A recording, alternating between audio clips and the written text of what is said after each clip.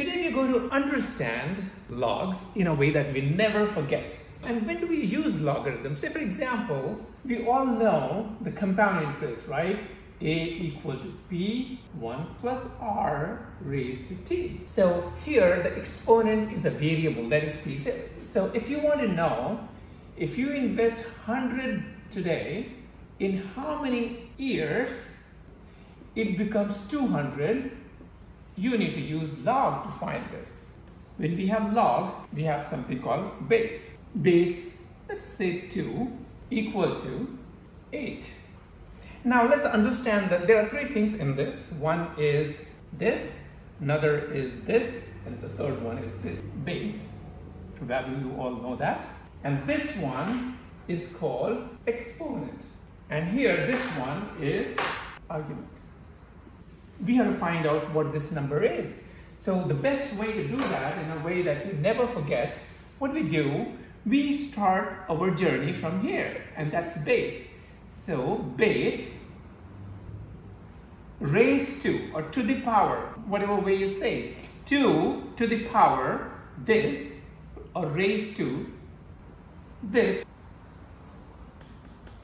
equal to or becomes argument. So the journey starts from here, the round trip, to raised to, and it lands on argument.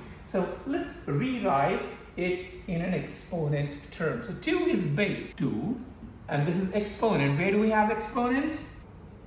Equal to, can you make the connection? 2 raised to this equals 8. 2 raised to this equals 8. 2 raised to what is 8? 2 raised to 3 equal to 8.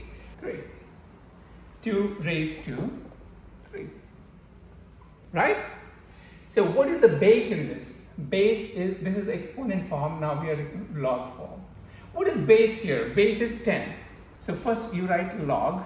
When it is the log form, there will be a log word here. So log, what is base here? 10. 10 equal to 10 raised to what is 100. So now let's check that. 10 raised to t equal to 100. 10 raised to t equal to 100. So these two things are the same. So here, we don't know what t is here, but converting this in log, you can find it because we know 10 raised to 2 is 100. So t equal to 2. Because 10 raised to 2